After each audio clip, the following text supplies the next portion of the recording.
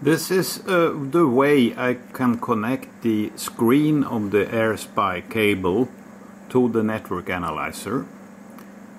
I set the electrical delay to balance the capacitance of that arrangement. It is an antenna at microwaves, but by turning this up,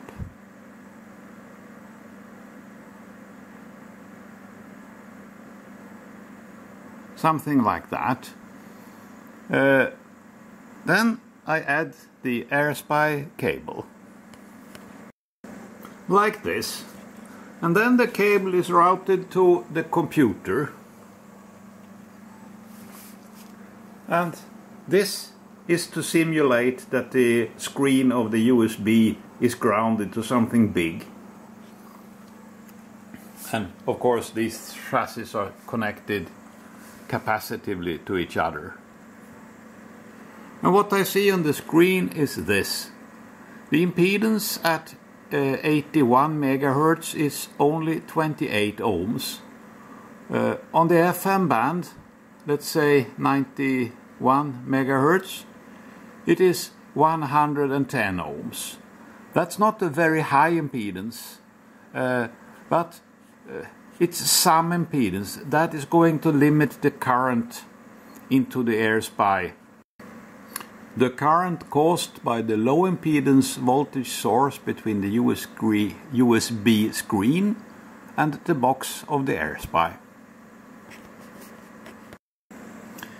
This ferrite from material 43 with 2 turns through it gives this result. And you see it's out of scale on all frequencies below something like, what is it? Below 300 megahertz. But at 500 megahertz it is no isolation at all because of the big capacitance between the two wires that go through it. This will solve problems with the Airspy picking up FM and other stuff in case you don't want to modify the unit. This is where it comes from, and it is this one, and the datasheet says 235 ohms at 100 megahertz.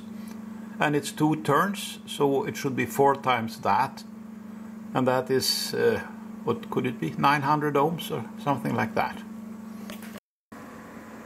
And when I change the scale on the network analyzer, you can see that the impedance is in the 800 ohm range at 100 megahertz.